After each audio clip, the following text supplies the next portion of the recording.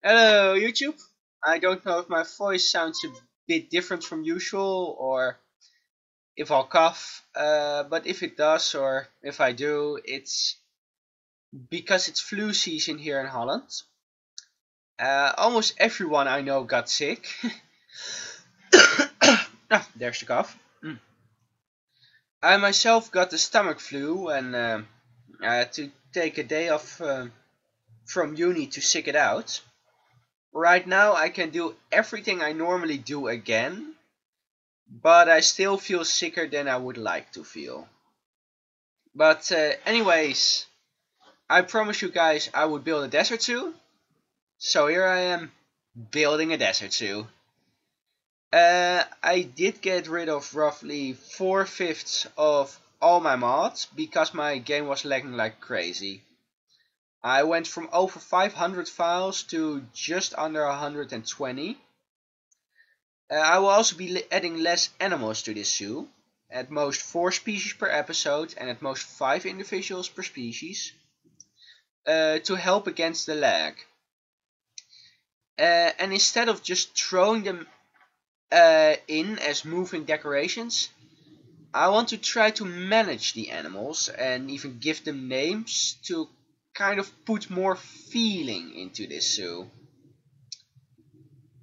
Also, I have a list of 10 animal species that I definitely want to put in. You can still suggest animals and exhibits if you would like, but they'll be on a separate list of animals and exhibits I'll try to put in. And I cannot promise I will be able to put all of them in. Now, that was enough introduction for this series. Let's speed build.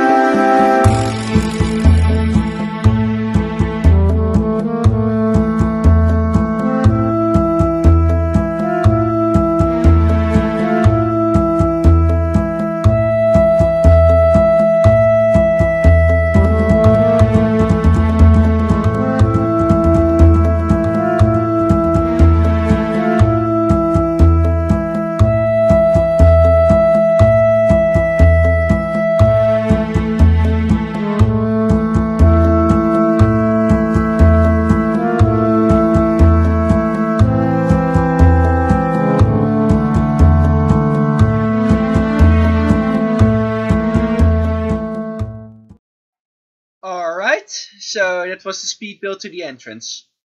I originally wanted to build it in the style of a Golden Age Islamic palace, complete with a Persian garden, but I found that especially the garden wouldn't work too well for a zoo entrance. So instead, I've moved the palace and garden plan to the restaurant, kind of in line with the Roman villa I had as a restaurant on Isola di Natura. If you haven't seen that, please go check it out.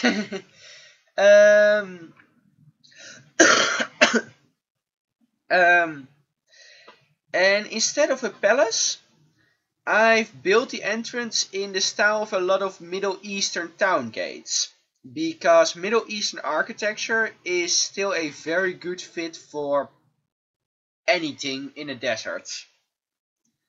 So we have this big main gate, and then two little gates to the side. And I decided to put the admission routes, you can see them here, in the pillars to make them less obstructive. You know, you can still look at the whole thing and think, oh yeah, that looks pretty. You know, without like, oh, that's just brutes, basically. So yeah. And then the first exhibit is gonna be right here. Immediately in the front of the zoo.